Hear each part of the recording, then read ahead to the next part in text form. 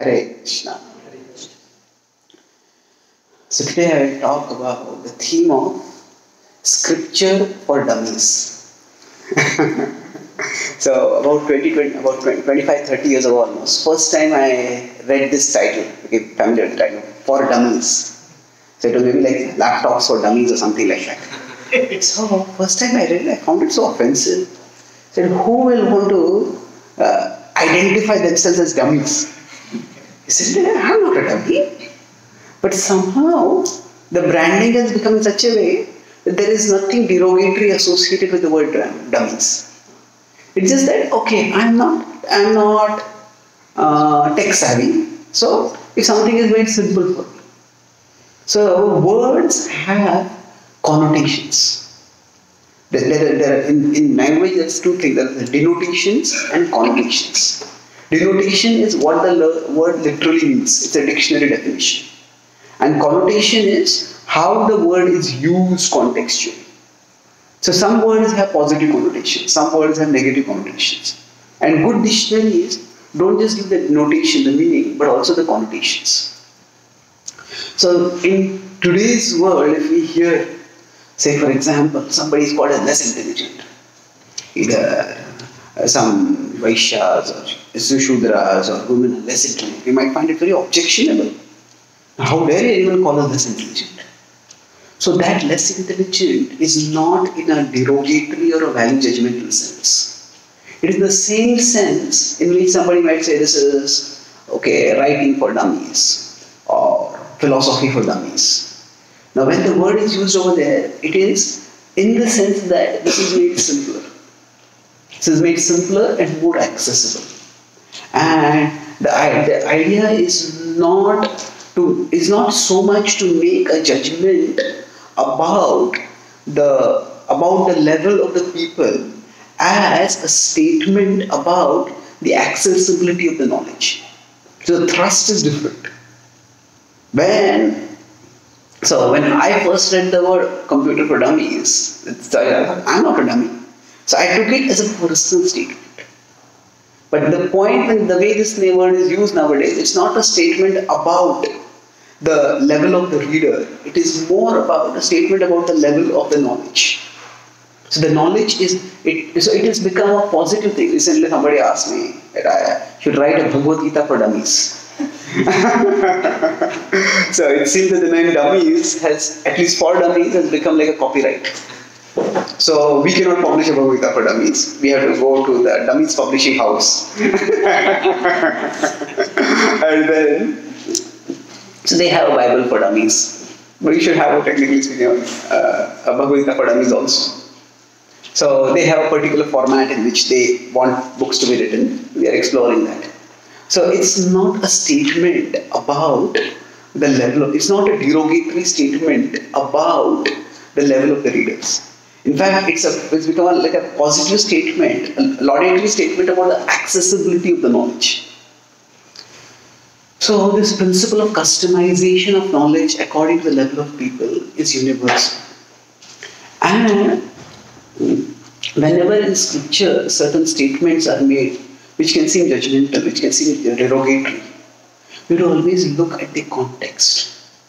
The context itself is not judgmental or derogatory.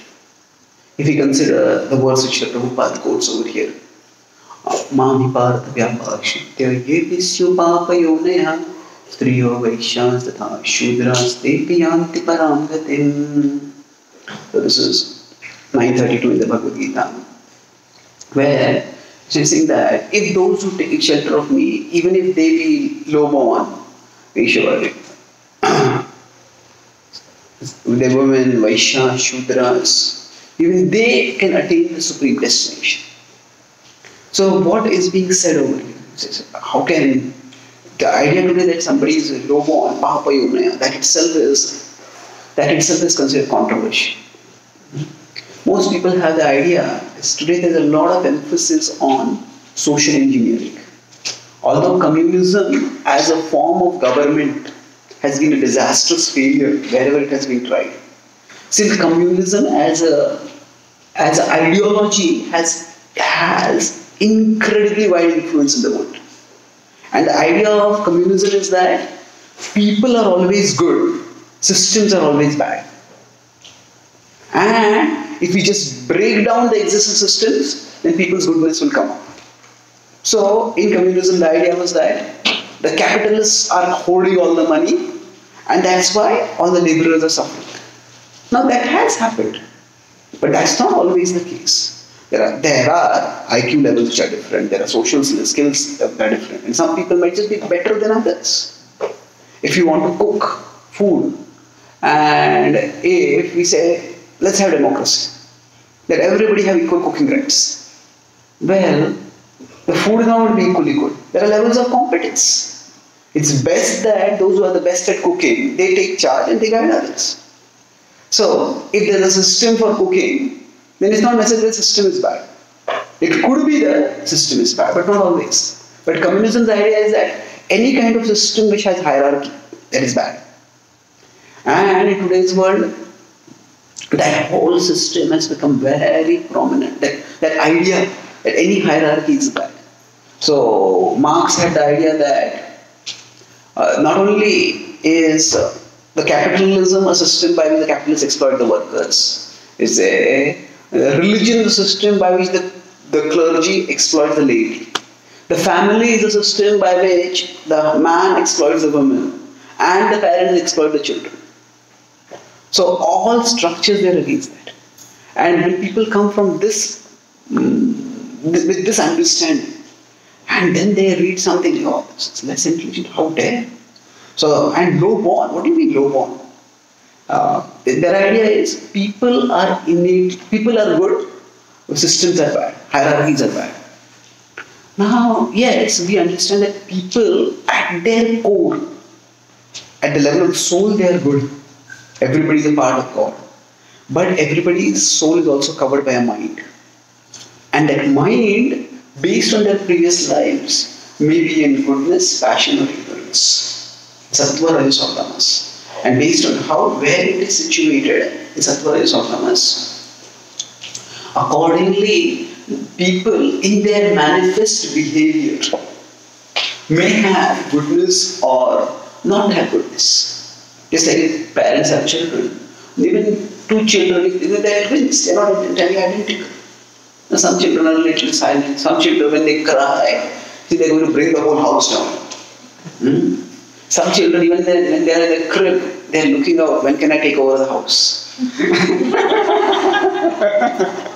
So, people, when we talk about birth, there are certain characteristics which we all acquire from birth. And so when it is said that some people are low-born, it is not so much that you are a bad person.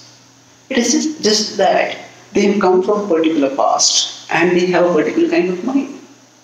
Acknowledging that is not demonizing, it is not judging. If you have to function in the world, then if certain things require certain level of competence, if that competence is not there, then it has to be acknowledged. So when it is said here, Alpamedhasaha, at one level, the Bhagavatam later on will use Alpamedhasaha for describing everyone in Kali Yuga. Which is the famous verse which talks about this word, same phrase, Alpamedhasaha, about Chaitanya Mahaprabhu. What is that verse? Namo Mahavadanyaya, Krishna Prema Kadaya, no. Sangopangas Parshadu, Nama. Krishna Varnam Shah Krishna, Sangopangas Parshadam, Yajnai Sankirtana Praye, Yajanti Sumedhashaha. So Sumedhashaha is those who have intelligence. Alpamedhasaha is those who lack intelligence. Yepyanya devata bhakta vijante shraddhayamita te pimameva kaunte jante Alpamedhasaha. In the Bhagavad-Gītā also the same phrase. Alpamedhasaha. Krishna is saying those who worship the devatas, they are also Alpamedhasaha. They have less intelligence. So now, it's not necessary that there are Brahmanas who worship the devatas. So the word Alpamedhasaha is used here not in the judgmental sense. It is used in a sense of what is the level at which people can get best fit into the hierarchy. of spiritual elevation, of spiritual progress. And we have to be very careful how we present such things. So the mood of the scripture is that you can summarize it in one sentence is, from your place, at your pace. I was going to talk about grace. I got grace now. So the mood of scripture, if you want to summarize in one sentence, is, from your place, at your pace, access His grace. So from your place, wherever you are, your grace is accessible. God's grace is accessible. And at your pace. Let's say, for example, different people, they practice spirituality at different. So some people may be very serious, they may renounce the world. Some people may be in the householder way. In the householder way also different people practice at different pace. So scripture includes everyone in its form.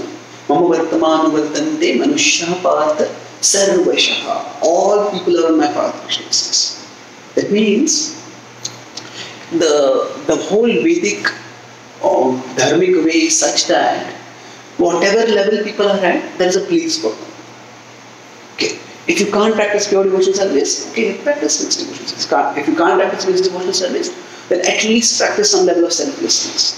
We see this Krishna offering a hierarchy in the 12th chapter, where 12.8 to 12.12, he's giving lower and lower levels at which you can connect with him, one after another after another. The mood is that if somebody is at that level, they can't come. Then, okay, you can come up from here. Take this step forward. It's just like, see, we can consider scripture similar to a temple. Some traditional temples were high up on mountains. Even now they are. If you go to Tirupati. And some people, they say going to a temple means you have to actually climb up all the way to the temple. You cannot go by a bus and everything. It's a non-traditional. Climb up. You want to see the Lord, you purify yourself. So yes, that's good if somebody has that level of dedication. But if somebody can't do that, then what to do? Then there has to be more accessible ways. Where lifts, people can be lifted and carried, people can go by buses. Now Prabhupada's mood was that we should make, Prabhupada once asked, where should our temples be? Where some outside asked Prabhupada, where should your temples be located? So Prabhupada replied, where should a hospital be located? He said, where people are the sickest, are the most sick. So similarly, temples, Prabhupada said, should be located where people are most, where people need spiritual message the most. That means Prabhupada stressed accessibility. That the temple should be as easily accessible as possible. And that's why big cities, and they can have multiple temples also. Because what happens is people find it difficult to travel. It's not that it's difficult to travel, but to travel for a spiritual purpose is very difficult. Travel to watch a movie, or travel to eat some delicacy, or travel to play some sports match or something like that. I was in London at that time. One of my friends had come from India to London. Cricket World Cup final was supposed to be there. For the World Cup only. There's India-Pakistan match was supposed to be there. And at that time, there was a fear that there would be raid. So he had purchased a ticket, one ticket for 1,000 pounds. 1,000 pounds is how much? It's more than a lakh actually. It's more than a lakh. And they had that if one ball is not, if not a single ball is bowled, then the ICC will refund the money. But he had bought the ticket in black. So he would not get the refund also.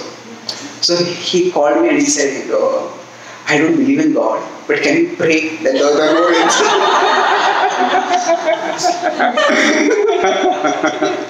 So the point is that for worldly purposes, people can travel from one part of the world to another. But when it comes to spiritual purposes, it's a 1 hour drive. It's too much. We tend to be lazy, and this is just human psychology. We can't deny that. So Prabhupada stressed accessibility. Make things as accessible as possible. Now, just as we don't want to have our temples on hilltops, or even if we have, even if it's a temple is on, we have accessible steps. So just as our temple, we make the Lord accessible in the temples, similarly, we need to make the Lord accessible through the books. So that means it's our responsibility to make the philosophy accessible. That is what Vyasadeva is doing. So when it is said that this is for less intelligent people, it is not a statement. So if, for example, the temple is not on the hilltop because it is for less austere people. Well, if you say this is for less austere people, okay, I am less austere. I don't consider it an insult. Yeah, I am less austere. You say it's Ekadashi, and for less austere people, we have prasad over there. Well, is that a character assessment? It doesn't have to be taken that personally. Yeah, okay, my body can't take fasting. There's food available for me. So similarly, the statements such as less intelligent, they are not a character judgment about people person. It is indicated that, okay, each of us has a past life history. And by the past life history, we have a certain kind of body and mind. And a particular kind of body and mind may or may not be suited for a particular kind of work. So, especially philosophical analysis, it requires a very strong intellectual ability. And not everyone has that. Bhanu Maharaj translated Govinda Bhashya, which is the Vedanta commentary of Baldev Vidyabhushan, and I edited that book. And even previously, while doing my engineering studies, I have not read a book that was tougher than that book. It was incredible. Every page I had to read several times. Why? Because Vedanta Sutra is basically what? It is a discussion about the essential conclusion of the Upanishads. So if somebody doesn't know the Upanishads, they can't even know what is being discussed over there. It's like a discussion for somebody who already knows the Upanishads, and then they mention some verse, and it's not in the full verse. It's just like one part of the verse, and everybody knows. And it's assumed that everybody knows, and then what does this verse mean? It's like, to give a contemporary example, some people are total cricket lovers. They are cricket maniacs. And they discuss, this catch he took was like that catch in that match. Now you just mention that, and for the other people who are also cricket lovers, immediately a movie starts. Oh, that catch was taken like this. Now somebody who doesn't know anything about cricket, say, what are you talking about? And they are so animated and so excited. And other people just can't understand anything. So when I first came about 5-6 years ago to America, I was doing Western college programs. So the Western outreach told me, he says, don't use any cricket examples here. But for Western people, cricket reminds them of an insect, not a game.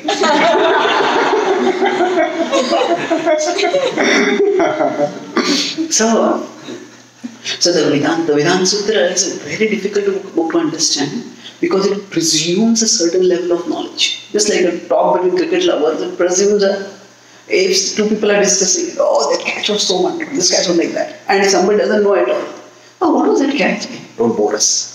We'll talk later about it. But they want to relish at that time, and somebody who's a novice just comes in the way of relishing. The same way, the Upanishads, especially the Upanishadic part of the Vedas and the Vedanta Sutra, these are extremely complex, and they presume a very high level of knowledge. And when that level of knowledge is not there, they become inaccessible. So when it is described over here how the Puranas and the Itihasas are written, it is to show how it is made more accessible. And the point of it is not condemnation but compassion. And not condemnation, you are less intelligent, but compassion, and okay, even you, this can be made accessible. And that is the mood even of the verse I quoted, 932. When Krishna says, Mami Partha Vyapashitya Yedisyu Papa Yonaya Striyo Vaishya Satha Shudras Te Piyanti Parangatim. So he says, even certain people are Papa Yonaya, even they can attain the supreme destination if they become devoted to me. So the point is not that these people are less intelligent. The point is that even they can attain the supreme destination. So if you say have a book like let's say laptops for dummies, even somebody who has never touched an electronic gadget can understand how to operate a laptop, can master the basics of laptop. But this is not a judgment about, oh, you have never touched them, what kind of technological illiterate you are. That's not the point. So when we convey such things, the statement like less intelligent are there in scripture. But scripture was spoken in a particular context and they had a particular meaning at that time. And today the meaning is different. And unless we understand the context and we understand that context, we understand what it meant over there. And we understand today's context and then convey that intent today. Unless we do that, the same statements which were meant to increase accessibility, they will increase inaccessibility today.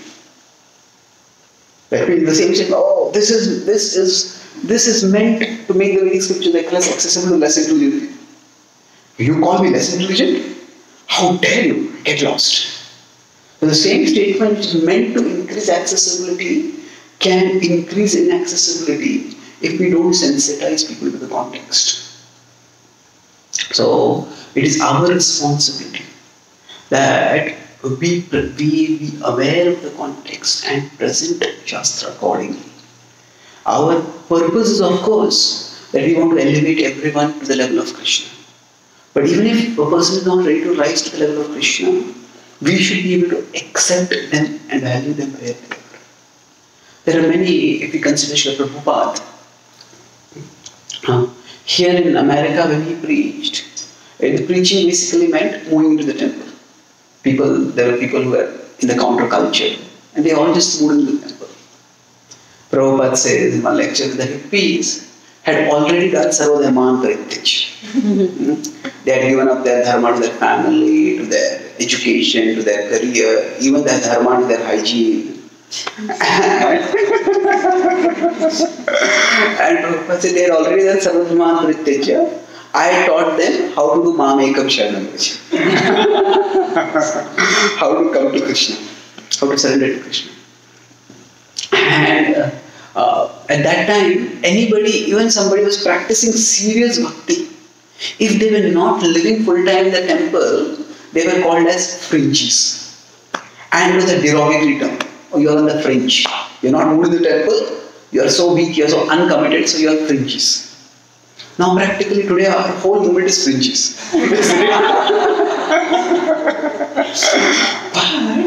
But devotees, they will stay in their home, they are very committed.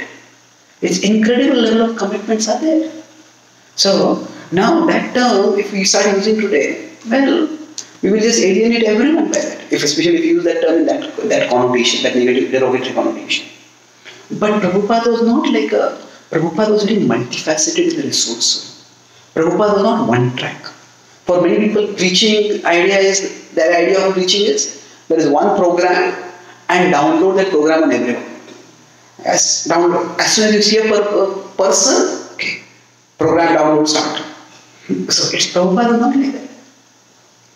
And Prabhupada was in India. At that time, most people who helped him, very few actually became committed followers. We consider the dedicated disciples of Srila Prabhupada or the leaders of our movement.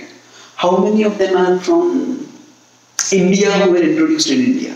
Maybe Lokanath Maharaj, maybe Gauragovind Maharaj, Radha Govind Maharaj. But everyone, Bhakti Sharma, just very few are those who were introduced in India. And if you consider the number of Prabhupada disciples in India, Prabhupada disciple is like a rare species. Not using the word species in a negative sense. But in the Western world, if you go to places like Alachua, there are so many Prabhupada disciples. The point is, Prabhupada spent from 1970 onwards a major part of his year in India. And yet Prabhupada did not have many disciples from India in India. But Prabhupada made a phenomenal number of life members. And they were not ready to commit themselves to become dedicated, leave alone full time. Many of them didn't even become initiated or chant 16 rounds of all 4 legs. But Prabhupada accepted them, Prabhupada valued them, Prabhupada respected them. One of the most prominent helpers for the Juhu temple. He was a disciple of one of the most prominent Mayavadi gurus. And if you go to his home, it's like a big picture of the gurus. Prabhupada went to his house many times. Prabhupada did not comment about it. Prabhupada, now when he was talking, Giriraj Maharaj was telling me about it. And he was in the last days, this I remember, Giriraj Maharaj went to meet him and he said, he was in tears talking about Prabhupada and remembering Prabhupada, what a saintly person he was. So, Prabhupada and Krishna have the potency to take someone back to Godhead just because they love Prabhupada so much, they served, they did so much for our movement. When Prabhupada was in America in 1968, his visa ran out. All of us can empathize with this problem, especially if you are an H1B or if you're visiting like I am. So his visa ran out and the devotees just couldn't renew it. They tried and tried and tried. And then finally there was one very influential person who was, is Allen Ginsberg. Now Allen Ginsberg was like a LSD guru. Now he would take LSD and he would encourage everyone to take LSD. And not only was he a proponent of LSD, he was also, in fact, he re-Christianed LSD. LSD is a chemical name for a drug. He said LSD is actually a league of spiritual discovery. Anybody who takes LSD joins this league. So he was an active proponent of that. And not only was an active proponent, he was also gay. And whenever he would come to meet Prabhupada, he would come with his partner, his mate. And Prabhupada never criticized him for it. And he respected Prabhupada so much. He helped Prabhupada in so many different ways. Back one of the biggest programs that Prabhupada had at Ohio State University, or several thousand students were there. And Prabhupada said, we'll have Kirtan. And Prabhupada said to him, you give talk.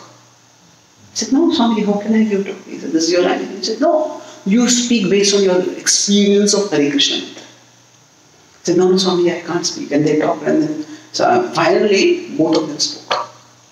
He spoke for a few minutes, Prabhupada spoke for a few minutes. They had long kirtans. So Prabhupada said, no, how can I speak? He said, no. He said, you are blessed by Krishna. Now he was into, you could say he was breaking so many legs. And he said, recently I have given up beef, but I still eat meat. And Prabhupada, that sees Krishna's blessings working. Something like that, Prabhupada said. So Prabhupada did not condemn him for that. So the point I'm making is that Prabhupada accepted and valued him. And then devotees went to him and said, we're not able to get Prabhupada's visa. And then he got his lawyers working, and within a few days Prabhupada got a visa. And after that he never had a problem with the visa. So actually we could even say that the Krishna ISKCON exists because of Allen Ginsberg. If Prabhupada had not been able to come to America, how would he have established ISKCON? And Prabhupada respected him. So the point is, Prabhupada accepted and valued people wherever they were.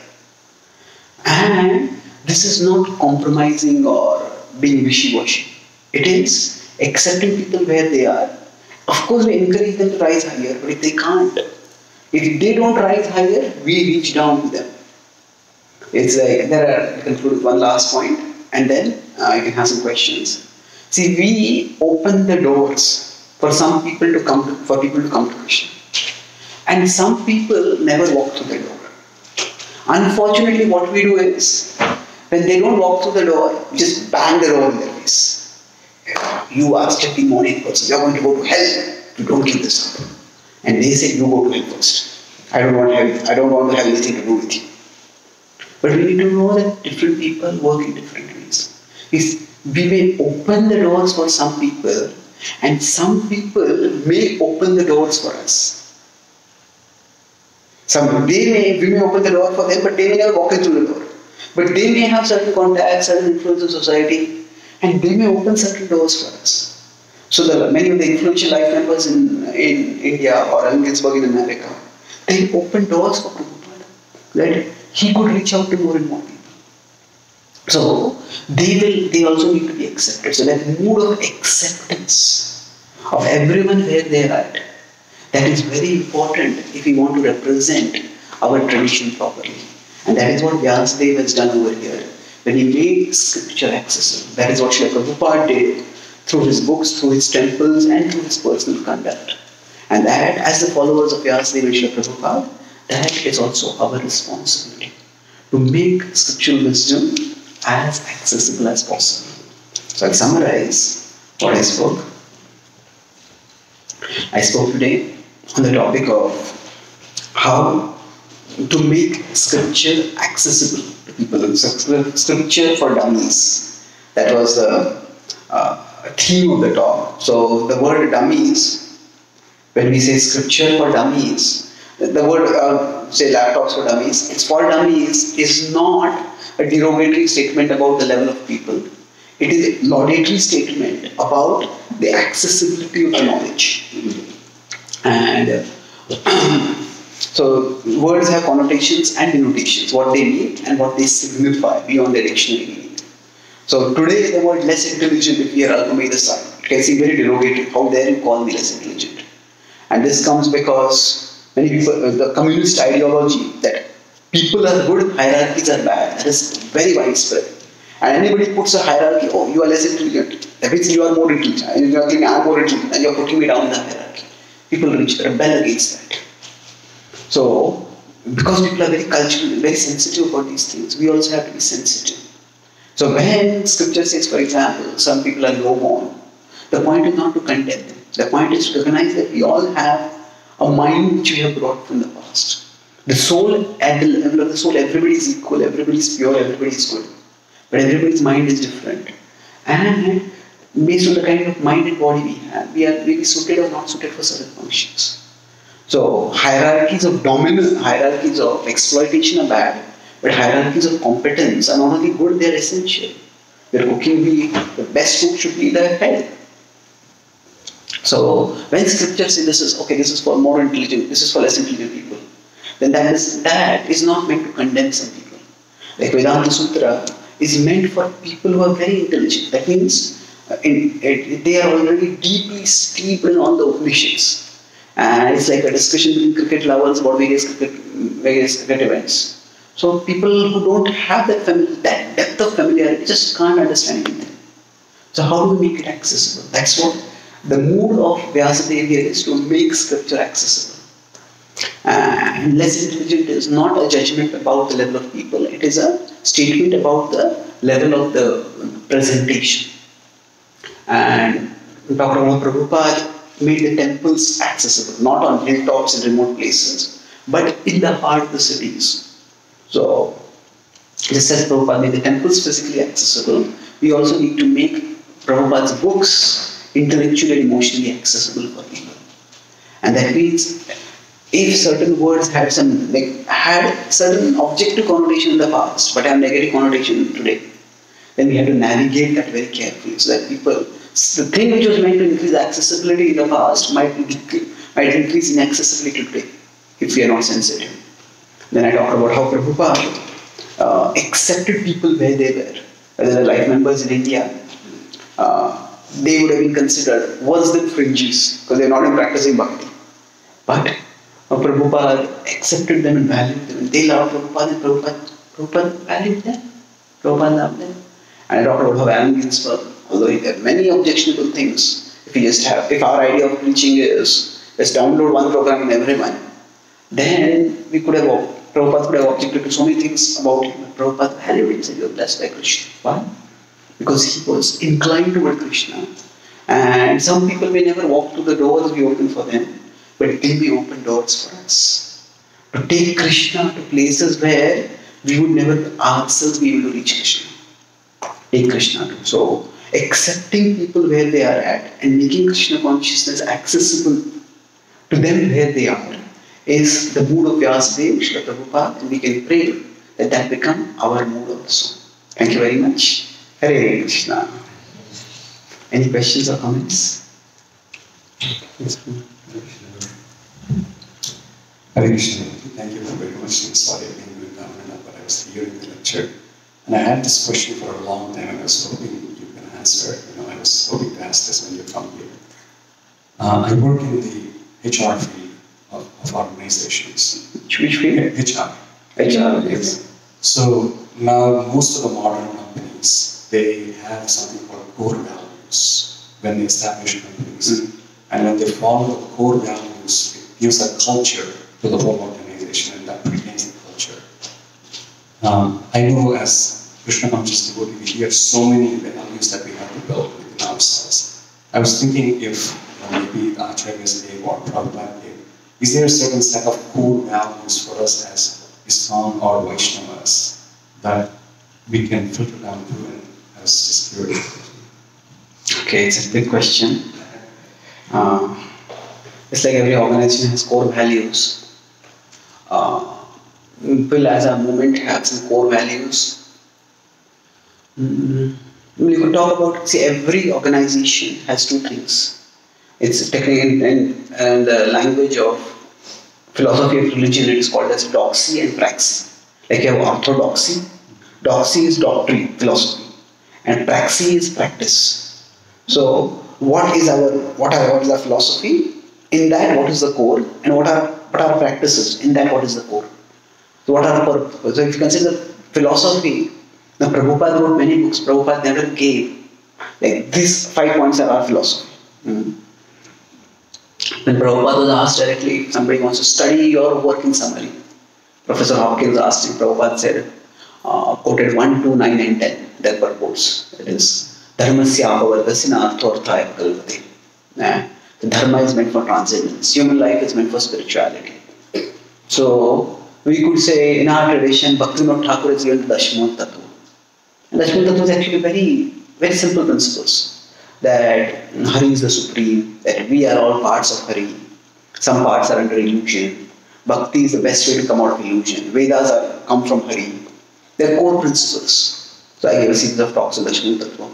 They're on my website. So we could say now, so many devotees, there is a whole discussion right now going on at the GBC level also. I'm a part of the Shastric Advisory Council, which works with the GBC. So we are discussing about this. So many devotees are recommending the Dashamut Tattva as our core philosophical values.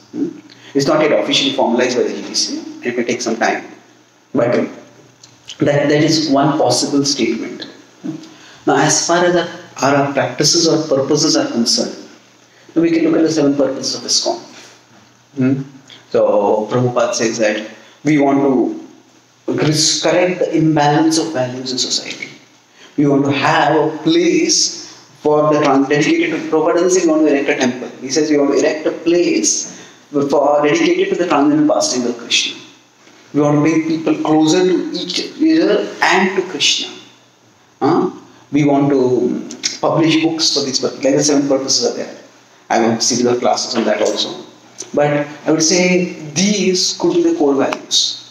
Now, interestingly, the 7 purposes of ISKCON, Prabhupada doesn't talk so much about you have to refute this philosophy and that. It's establish the teachings, and part of the teachings is also countering certain misconceptions. But we can counter misconceptions only after we have earned the trust of people. So many times what we do is, even before we have earned the trust, we start challenging their conceptions. And then they just, if their faith in what they are practicing is more than their faith in us, then they will simply reject us as being fanatical. So I think those could be the core values. And if you want to take it further back in our tradition, Trunadapi Sujana Tarorapi Sahishana, humility, tolerance, and respectfulness. Those are something which could be also considered. It's difficult. Krishnadas Goswami says that this is the words that we should make like a neck bead and wear around our neck. Trunadapi Sujana.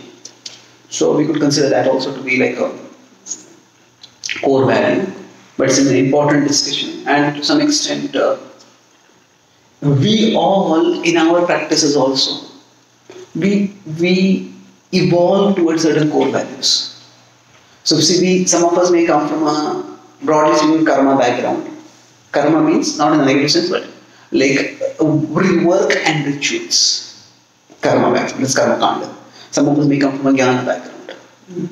Now again, generalizations are always problematic. But when Indians come to bhakti, to Krishna bhakti, in Krishna conscious movement, most Indians come from a karma background. When Western people come to bhakti, if they had a karma background, they would go to Christianity. If they come to, it's primarily from a jnana background. Jnana background means they have deep philosophical questions. It's not that Indians don't have philosophical questions, they also have. The point is broad, we're talking about broad categories. So for many Indians, the rituals become very important. This is what we were doing in our family. And for many people, Westerners, rituals are not important, it's the philosophy that is important. And that's why we can have some East-West struggles or tussles in our movement also. So it's because we came from a particular background, that's why we naturally consider this important. Now that is important, but is that the most important thing? That's why if we leave it to individuals, we all at a functional level form some core values. I was recently at one place and I said, I've fallen down. I'm lost and made. I said, what happened? He said, I thought maybe some terrible thing had happened. He said, I couldn't fast Nirjala on Ekadashi. No, I couldn't fast Nirjala on Janmashtami. I said, that is disaster for you. Okay. So this devotee was fantasizing so many things. After that, I had this problem, my boss became upset with me, my car broke down, my computer is not working. Is Krishna angry with me because I didn't fast?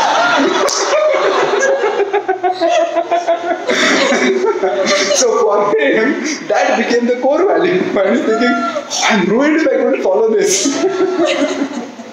So it doesn't have to be like that. So the core values will be those. The basic principle we could say is, okay, when we are going further is, Anukulyasya sankalpa, Pratikulyasya varjana. Whatever takes us closer to Krishna, we accept that. Whatever takes us away from Krishna, we keep a distance from it. So, smartavya from Vishnu, so smartavya prajāvicit. Always remember Krishna, never forget Krishna. That is our ultimate core principle. Thank you. Hare Krishna. Yes, ma'am.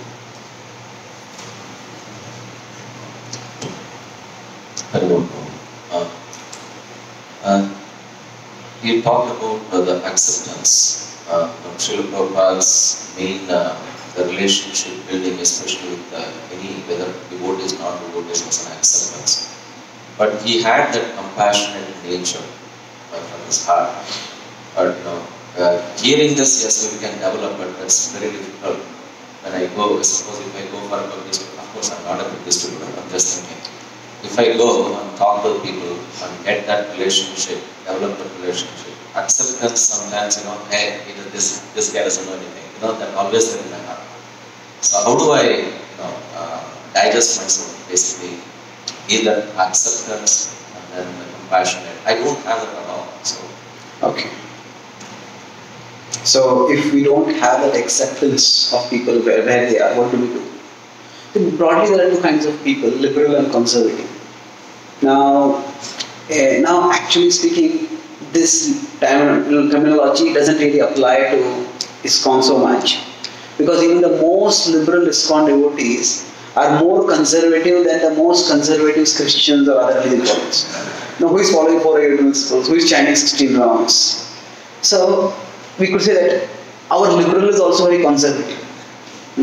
But to some extent, broadly speaking, see, people who are conservative, they are more concerned about structures, about hierarchies, about processes. People who are more liberal are concerned more about people. Now, both are important. I gave a class last Sunday in North Carolina on this topic. Let's suppose somebody is a doctor. Now, somebody is a brain surgeon. Now, they have to very carefully follow the process if they want to treat the brains. Okay, cut the brain from this part and then do this. Very carefully they have to follow. So the processes are not, the standards, the protocols, they are not unimportant. But suppose that particular patient has some other complication.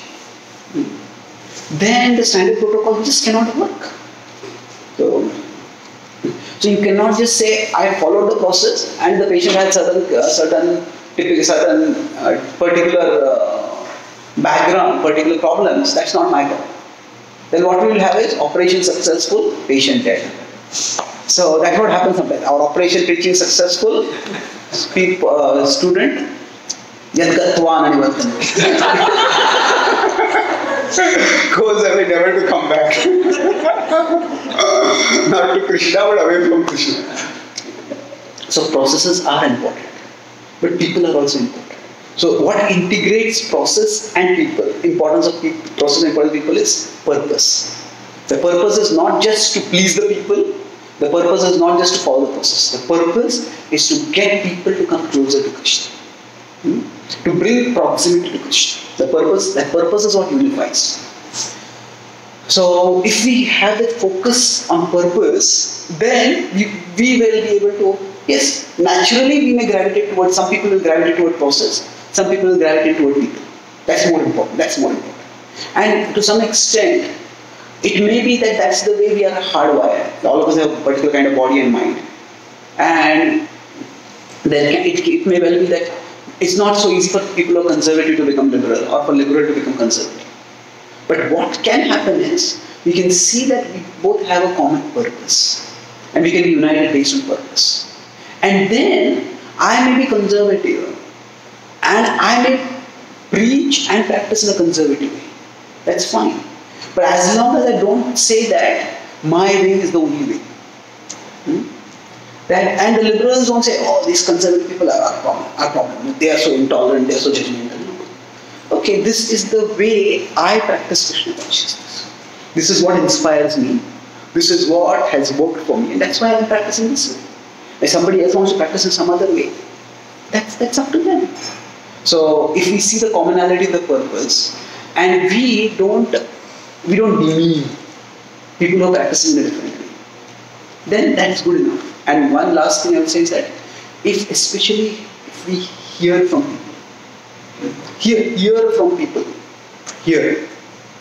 then we can understand where they are coming from. So when I came from India, and in India in our classes, often there would be a lot of sarcastic jokes about how attached people are to their dogs. When I came to America, for me it was quite a shock that many devotees also had dogs as pets. And then as I'm spending time, now, you may say, somebody will go Prabhupada, whether Prabhupada has said that also expression, but if you don't love God, you will love dog. Something like that. Now, actually speaking in today's world, for most people, there are many psychological studies I actually present. I do a lot of presentation of philosophy with psychology.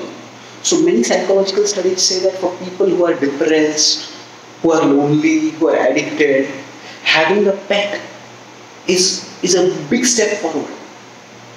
Now, I'm not recommending pets in any way. The point I'm making over here is that we may say that, oh, people are loving dogs instead of God. But in people's menu in life, God is not even an option. So for them, a dog is competing with drugs. A dog is competing with maybe indiscriminate net surfing, maybe constant video game playing, social media obsession. Now compared to all these, a dog is a big step up for them. And so if we hear from people, we understand where they are coming from. Yesterday I was at a Midwest Stephen Yoga Festival in Wisconsin, and I was talking about how spirituality can help us to deal with difficulties. So what are the difficult situations you have gone through? And I gave some guidelines about how you could deal with them. So one of the women, she spoke over there, it was an elderly woman. She said that, oh, I had a dog for 21 years and he was very sick and I had to put him down. Put him down basically means give sedatives so that he dies because he was in great pain. So she said, this was such a traumatic incident for me. And as she was speaking this, she started crying. Now if somebody is coming from that background and you say attachment dogs is terrible, well, it doesn't work. So if we understand people, where they are coming from, then that itself generates some empathy. So I think those three things, not seeing the common purpose, acknowledging that there are different processes to that purpose, different paths to that purpose, and understanding where people are coming from. That can increase that acceptance and empathy. Just a follow-up. Yeah. Mataji, how long should I stop? You can let me know.